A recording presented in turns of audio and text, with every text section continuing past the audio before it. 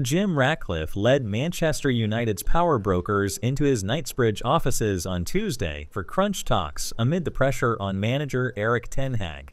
With United having won just 3 of their opening 10 games in all competitions this season, Ten Hag has been fighting for his job and now faces an anxious wait during the international break.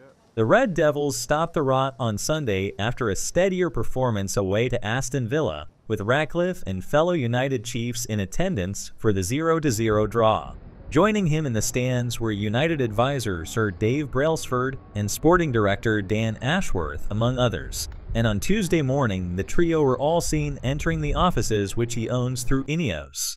Also attending the meeting, which has been in the diary for some time, were CEO Omar Barada, Technical Director Jason Wilcox, Chief Financial Officer Roger Bell, and Chief Operating Officer Colette Roche.